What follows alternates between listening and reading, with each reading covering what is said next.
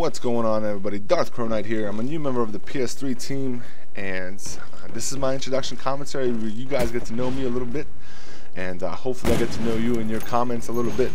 And yeah, I mean, let's get right into it, right? Like I said, new member of the DarthEmpire team on the PS3 side. Very excited to be here, and from the guys that are currently on the team and the videos I've seen, the commentaries and the montages, I have something to live up to, I guess. I don't think I've ever seen a montage anywhere else that had amazing kill feeds that other than the DarthEmpire. So I'm very proud and honored to be here on the DarthEmpire team. And I'm going to be going into a little bit of background of where I came from in gaming, where I came from YouTube, as well as where I started in Call of Duty, because Call of Duty wasn't the first game I played in general for the first-person shooter genre. The first game I played actually was Battlefield Vietnam, and then jumped to Battlefield 2, and then Battlefield 2142, and then it's the last Battlefield game I played on the PC, and then after that I jumped to Bad Company 2 a little bit, but Call of Duty is where I actually been more comfortable with on the consoles. I don't think Battlefield should be on consoles. That's my personal opinion, guys. If you guys have something to say about that, feel free. I think Battlefield is a game that should strictly be on PC, and the PC players I know are going to love Battlefield 3. Or I hope you guys are going to love it. I'm going to try it out on the console and also the PC to get a feel for the different sides. But I originally started playing Battlefield Vietnam, and that's where I fell in love with first-person shooters. And I mean, today's technology, what they can bring. Battlefield 2 from Battlefield Vietnam was a huge step up for me. Jumping into vehicles, helicopters, you know, parachuting down, just crazy things. As when I was younger, I was like, this is the most ridiculous, you know, experience I've ever felt in a game. Action-packed things going on, but that's where I started in my first-person shooters, and I moved on from that to Call of Duty. I think Call of Duty hit me actually late COD 4 and the beginning of Modern Warfare 2 is where I actually started playing Call of Duty, the Call of Duty franchise, and that's I mean, I guess you can say I'm a Call of Duty baby. Call of Duty 4 was not a big hit for me, as a lot of people. I mean, a lot of people love Call of Duty 4, love the sniping in Call of Duty 4. Modern Warfare 2 I enjoyed to a point where too many ridiculous things started happening. The game was just not a feel for me later on. And then when Black Ops hit just recently, man, I fell in love with the sniping. I fell in love with the as a sniper, I always believe there should be some kind of sway in the when you zoom in to make it more realistic, but a lot of people hate this because you can't do as much as you can in Modern Warfare 2. Being that I'm not a fan of Modern Warfare 2, and a lot of people might be angry about this, I love Black Ops sniping, and I hope that Modern Warfare 3 has some kind of feel to Black Ops, because Black Ops is, and I think just being that new to the Call of Duty series, Black Ops is my first game where I'm seasoned. It's my first actual, like, Modern Warfare 2 was a stepping stone. Black Ops is me being seasoned into the gaming Call of Duty series, and jumping back to Call of Duty 4 and testing that out, and also World at War. It was a little bit difficult, to say the least, because it's just so many different things. So Call of Duty Black Ops is where I'm most comfortable with currently, and maybe I'll look back a couple years from now saying, well, the new commentators, I guess, well, that guy, I've been there, you know, things like that. But that's where I come from in the gaming side, guys. I also used to play RPG games. For those of you who know what World of Warcraft is, I used to play World of Warcraft a couple years ago.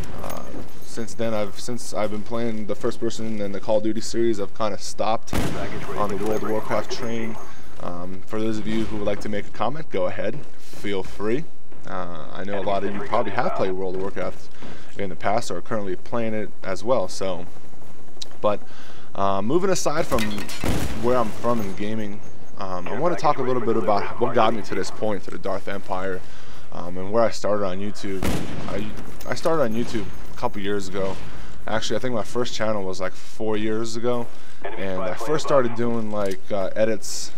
Like, I'm talking not epic edits, nothing good. I'm talking about like Windows Movie Maker edits for like basketball, real life basketball, not games, but basketball montages. Like LeBron James, for example. I think my video is still up, and the music's not playing because of copyright issues. But things like that really started pushing the passion for me to be on YouTube, because it gave you a chance for an audience to actually look at what you can do and comment, you know. So 4 years ago, where I got my start, I believe a year and a half, 2 years ago, is where I actually started getting really into it, and investing money.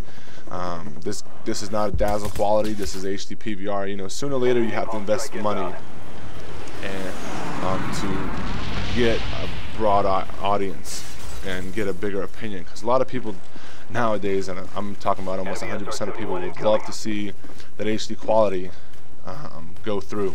So sooner or later, for those of you commentators out there, you're going to have to start investing money, and that means investing money into a HD TV, investing money into PS3 like I did, or HD PVR.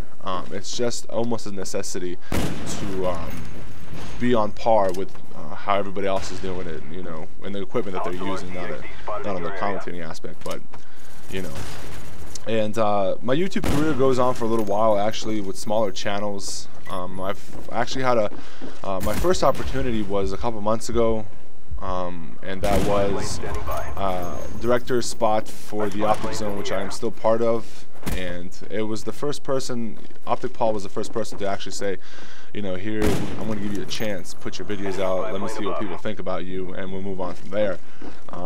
Now, a lot of people think that never happens. I'm a prime example. The theDarthEmpire is giving me a chance now, you know, to show what I can do to a bigger audience. So I'm very thankful for that, and hopefully I don't let him down.